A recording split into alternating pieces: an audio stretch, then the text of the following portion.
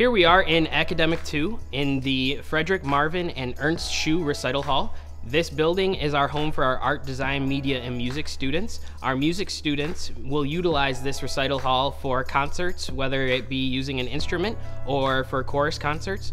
This building is also used for big events such as our Alumni Faces ceremony.